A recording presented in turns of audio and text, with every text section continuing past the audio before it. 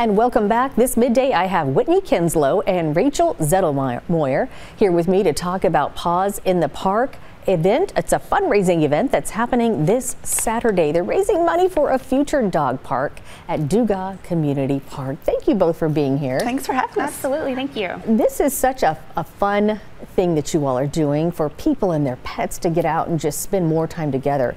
And what a perfect time to do a fundraiser for this. Yeah, it's great because all the money is going toward a future dog park. So what better way than do a dog event for the dog park?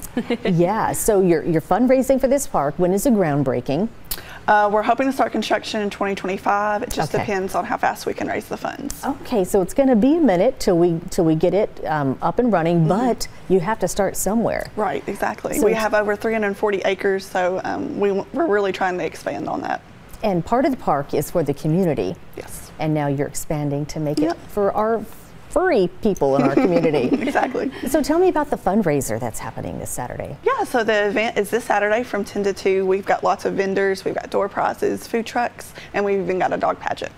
Oh my goodness, that's so cute. Yeah. So now, Whitney, you were with Crocker Law Office. Yes. Tell me how Crocker Law Office is involved with the Paws in the Park. We came on as the title sponsor of Paws in the Park. You know, we had been looking for a while for an event, a way to get involved in the Allen County Scottsville community. We have a lot of clients that are there, and we have 3 people from our office, myself included, who grew up in Scottsville. And so this was just the most fun event, and what better way to pour into a community than to support those green spaces and those parks that really add to the community and give families something to do. Oh yeah, and just the idea of a park for puppies and whatever else animal you have. I guess it is just for dogs, right? Yeah. Unless you have your cats. But okay, so what can we expect in this paw park?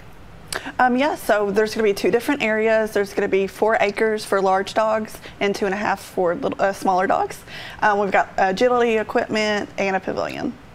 Oh wow! And did I hear before, and hopefully I'm not just making this up, an area where there's like a little obstacle course? Yes. Yeah, okay. Yeah. Okay. Tell me about that. Yeah. So there's going to be a wide range of agility equipment, obstacle courses, just the hoops, just different things for you to go out and do with your dog.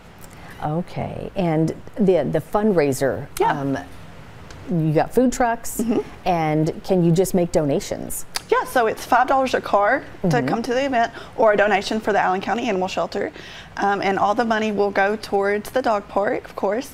We've also got a 1-to-1 match with the Laura Go Turner Charitable Foundation, up to $50,000. So your admission fee and any donations will be matched. Okay, and Crocker Law Office will be out there as well? Absolutely, we're going to be out there. We're going to have a tent. I think some of us are actually going to bring our dogs out as well. We're going to judge some of the dog pageant things. So we're excited to be out there, hoping for good weather and to see everyone from 10 to 2 on Saturday. Okay, you have to show up for the dog pageant, but you know, if nothing else. Well, thank you both for being here. Thanks for having us. Thank you. All right, Paws in the Park will be at Duga Community Park this Saturday. Like Whitney just said, from 10 to 2. We'll have more information right up on our website. We'll be right back.